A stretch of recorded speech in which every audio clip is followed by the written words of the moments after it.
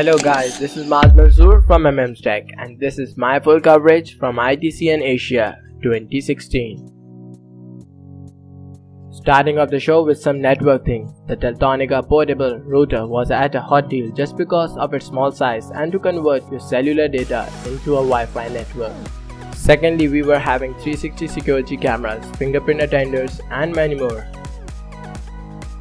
Next were the Viper, a well-known brand was having 14 and 22 inches Windows PC tablets, which were gaining too much attention just because of their humongous size, and running Windows 8.1 on the go.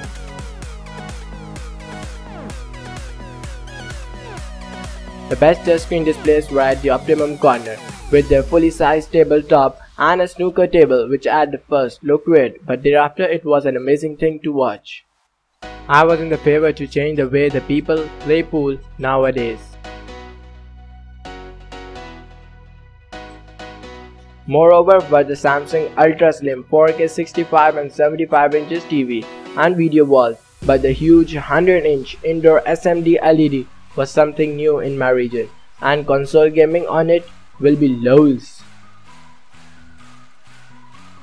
Yes, third on the displays were TCL, which was awarded the Honorary Award this year at CES 2016 and was named the third best TV producer in the world.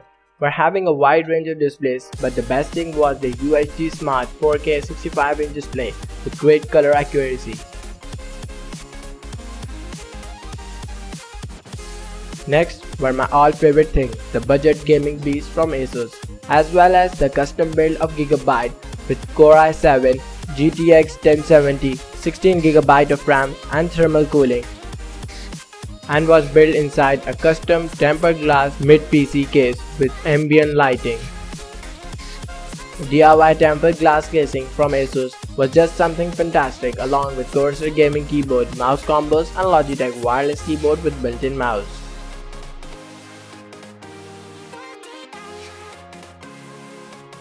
At last but not the least was the future, the game of 3D. I got a chance to capture the process in building a 3D nut bolt, which was very satisfying, along with some great variety of 3D printers, 3D models, as well as a 3D printed robot for fun.